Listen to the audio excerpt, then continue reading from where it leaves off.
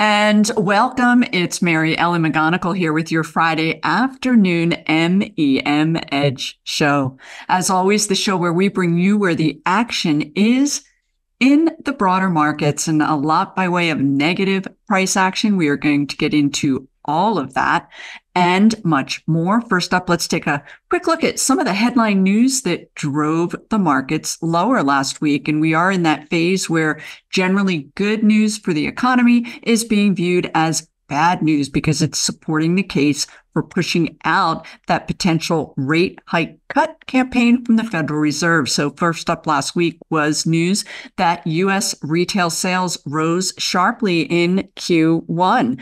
And the thinking there is that it could boost GDP, which of course is the economic indicator. So stronger economy, not so much lowering of rates. So also we did get news on the home builders front. Home building confidence did drop amid mortgage rates jumping to 7%. And we also did see new home construction saw their biggest drop in 4 years. So you're seeing that shift in those areas that are sensitive to a potentially rising interest rate environment. And Fed Chair Powell did come out and speak on Wednesday, and he warned that rates may need to stay high because they are targeting that 2% inflation rate, and inflation remains sticky. Now, of note, next week, we have a very key economic inflation data that will be released, PCE, and this is very closely watched by the Federal Reserve, and that will come out on Friday. Also, earnings season picks up quite a bit next week. We have Meta Platforms, Tesla, Microsoft, and Caterpillar, to name just a few. So without further ado, let's go ahead and take a look at those markets and see where did we close for the week. And here we are. This is a daily price chart of the S&P 500, and this index did drop over 3% last week. I'm going to share with you a view and some characteristics that really shifted the tone here in the markets. And these are items that we talked about in last week's report. And that was the strong possibility that this index would close below this key 50-day simple moving average. And we did see that take place. Definitely a metric that's very closely watched by large institutions as well as other traders. And oftentimes it will precede further weakness, which of course is what we have seen. That RSI already was in negative territory, but we are drifting lower. And this past week, that MACD, moving average convergence divergence, joined the RSI in negative territory and is heading lower. Now, from here, what I did want to share with you is a view of the S&P 500. And this is something that subscribers to my MEM Edge report were alerted to. And that was the strong possibility that we could see a longer term negative shift in the broader market's characteristics and the weekly chart that was signaled by this MACD crossover, black line down through the red. And that did take shape as well. My twice weekly report also has alerts when we see these kinds of shifts, and subscribers were alerted to that longer term outlook shift that took place last week. Let's take a look at another characteristic as long as we are looking at the S&P 500, and in essence, really sharing with you what capitulation looks like. Now, we are certainly not there at this point in time. This is more an educational piece, something that you can tuck away for future in the event that we do see selling continue in the broader markets. And then from here, I will pivot and share with you Nvidia, because we did see quite a bit of selling in that stock, particularly today on heavy volume, what you would want to be on the lookout for to indicate a reversal. So in essence, again, educationally, because this was, of course, a very sharp drop during that 2020 bear, I am not anticipating that by any means. But when looking for the capitulation, what you are going to be on the lookout for is when in a stock or the broader markets, if they hit a new low and then buyers come in on that dip so that it closes in the upper portion of its trading range for the day. And that did take place on March 20th of 2020. Now, of note, It is not an all-in signal. You will, from there, need to have buy rules so that you don't get in too early. Quite simply, we need only go back 3 days earlier where we did hit a new low in price, and that would take us to March 17th. And the markets did close the day in the upper reaches of the trading range. However, buy rules are going to be equally as significant as sell rules, and you will want to wait until you get that confirmation that the new uptrend has evolved, whether it's that MACD crossover or that RSI. There are other systems that I work very closely with as far as identifying that it is safe to get back into the markets, and not only that, super profitable. So that is what I did want to share with you. From here, we can take a quick look at Nvidia. And we can see that with today's selling, we have broken below that key 50-day simple moving average. We now have that MACD now in negative territory. The significance here is, and I will broaden out this scope as well, but when you see a leadership name begin to break, that is also an indication of a bigger shift when market leadership is beginning to weaken. So it's something that you will want to keep a very close eye on. So from here, as far as what to be on the lookout for possible buy signal with Nvidia, it will be that type of selling activity, buyers coming in on that dip, and then again, having those other characteristics in line as well. So let's go ahead from here. I did want to share with you a view of what's taking place beneath the surface of the markets. And we are going to take a look at the 11 sectors in the S&P 500. So we're looking at a 2-month daily price chart view. I have that RSI here, and we're sorting them in descending order. So your stronger sectors are up here at the forefront, and take a look, very much defensive in nature. We're seeing utilities up here, up almost 2% last week. And then also consumer staples up 1.4%. We can also take a look at financials. We had a number of bank stocks report today and over the week. Next week, we are going to see a lot more by way of bank earnings. So we can take a quick look at XLF. This is the ETF for financials. And you can see that we had this reversal this week, up almost 1%, but we are still below this key 50-day simple moving average. We do not have that positive RSI yet. And then also that MACD not giving us a bullish signal quite yet. We'll take a look at the bank grouping, which is a significant portion of financials as we move through here today. Also, of course, want to be aware of that weakness. And many of you that are invested and closely watching the markets will know that technology got hit down over 6% this week. And this is something that I talked about in the sense that overall technology has not been participating for at least 6 weeks. We can even go back to this February period, and it had been by and large sitting out the rally that was shaping up and still taking place elsewhere in the markets. So with XLK, we now have that negative RSI, but we are in an oversold position. So we'll be keeping a close eye on that. That MACD down here in negative territory as well, with that rising interest rate environment hurting these growth names. But there are other reasons as well that we'll get into today. Another high growth area that did not fare well last week. This is consumer discretionary. And this is despite that strong retail sales data.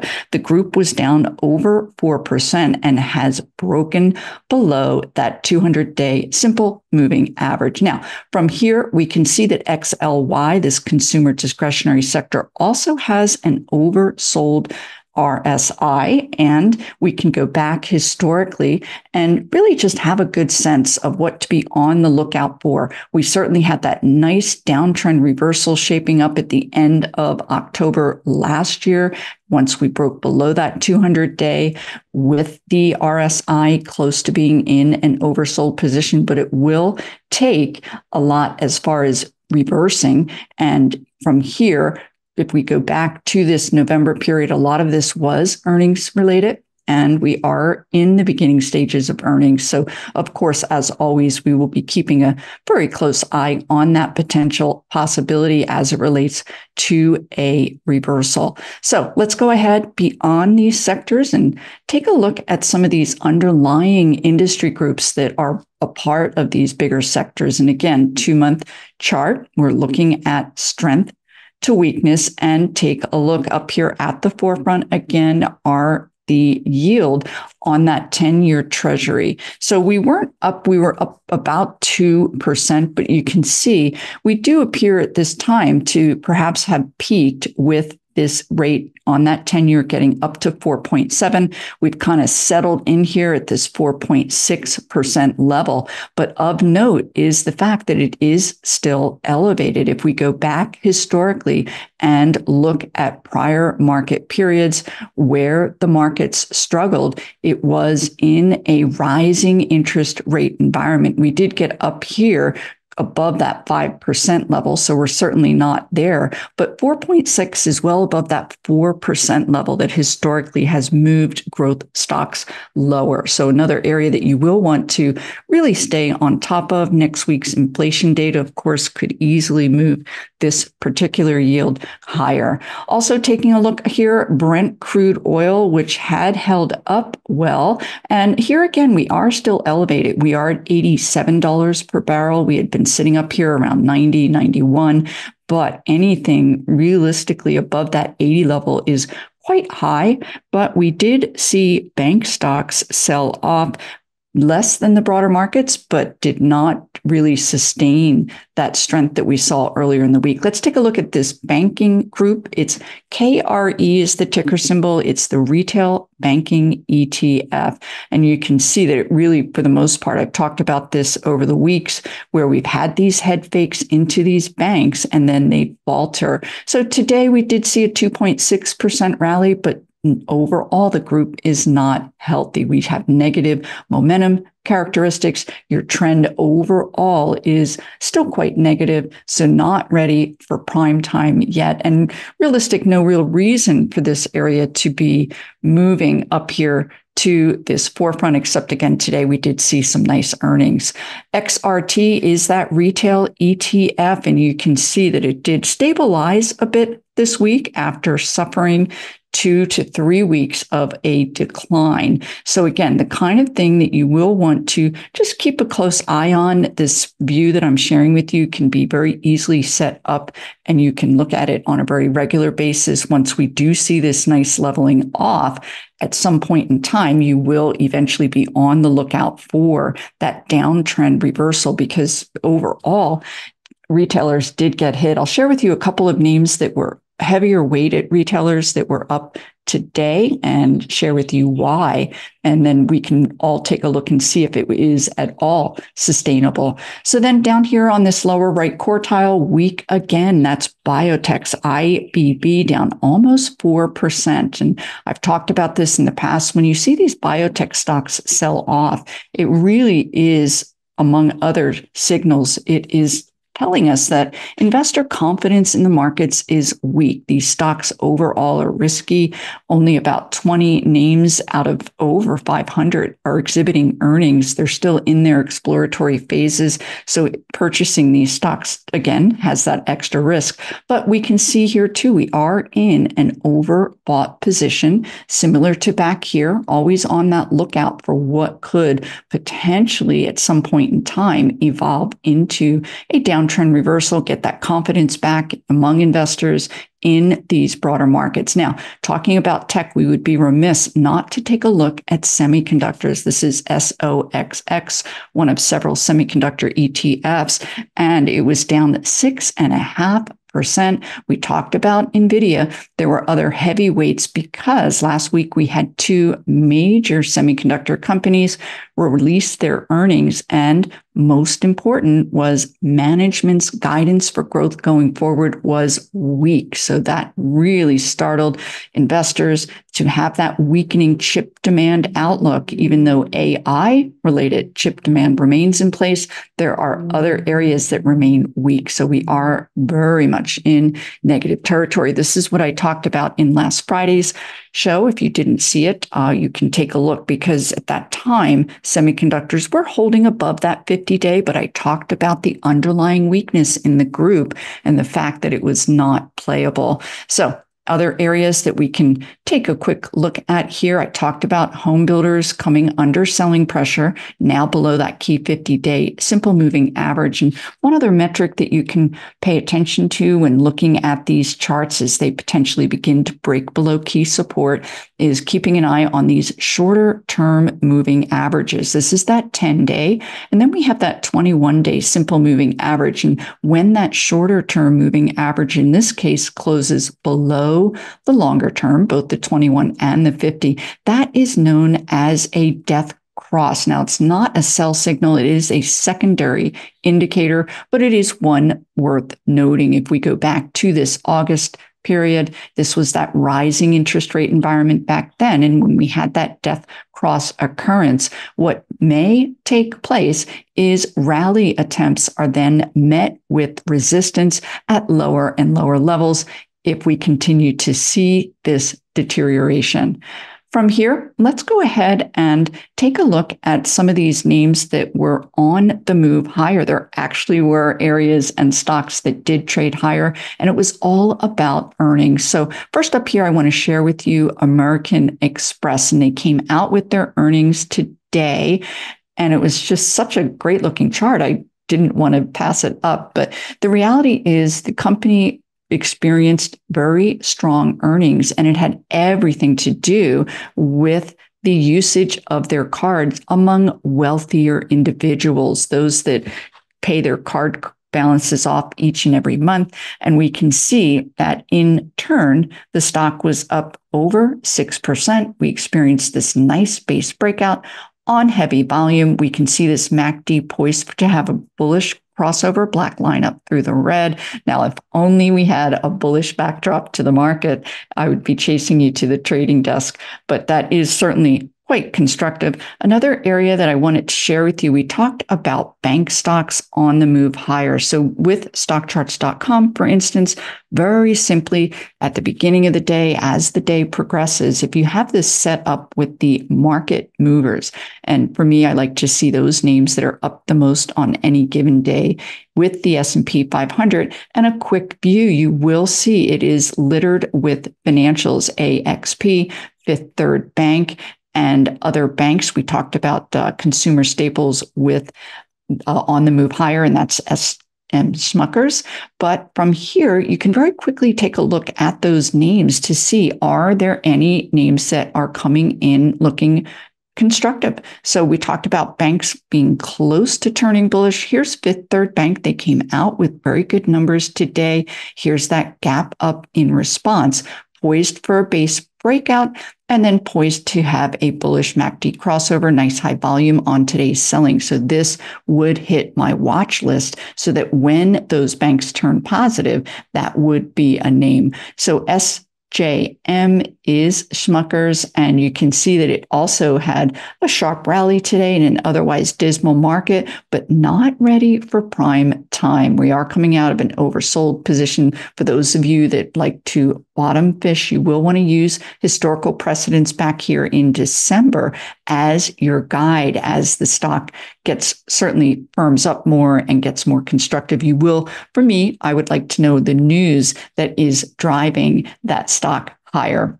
So we did talk about Nvidia. Let's take a quick look at the other magnificent 7 names. And again, I have the 2-month daily price chart view, sorted strength to weakness. And it was a very tough week for these names. The NASDAQ was down 5.5%. And when looking at these underlying heavyweights within that NASDAQ, Microsoft was down 5.5% ahead of earnings. every other name. Actually, I would be remiss to not point out how Alphabet is really holding in quite well, down only 2.5% for the week, still up above that 21-day simple moving average with positive momentum characteristics. And from here, a quick look at these other Magnificent Seven names, you will see that they are breaking below that 50-day simple moving average. Here's Meta Platforms due to report their earnings next week. And as we move through, what we can also see is Microsoft really deteriorating ahead of the release of their earnings as well. So again, next week really could be quite pivotal as it relates to where these companies come out with their numbers.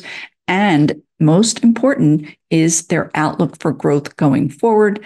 And from there, we will also want to keep an eye on that inflation data because it could be quite pivotal for the markets. If we continue to see weakness in these leadership names, it's not going to bode well, at least over the near term. I certainly wouldn't want to be an alarmist by any means. Now, from here, let's go ahead and take a look at some outperformance that took place last week. And so what we're looking at here is a comparative chart, and it is taking us back to the mid-January. We have the NASDAQ, we have the S&P 500, and then we have some ETFs. And first up here at the top is that Vanguard Growth ETF, very heavily weighted in those M7 names. And you can see how it really led the markets going into even yesterday. We had peaked up here. This particular ETF up 10.5%, and take a look, quite the topple down here for that group because of those M7 names. But really what I also wanted to point out to you is the Vanguard Value ETF. It's going to be more of those consumer staples type names that I talked about being on the move. And take a look. Hopefully you can see this little upward curve here taking place. So we are seeing that move into value. We'll be keeping a close eye on that.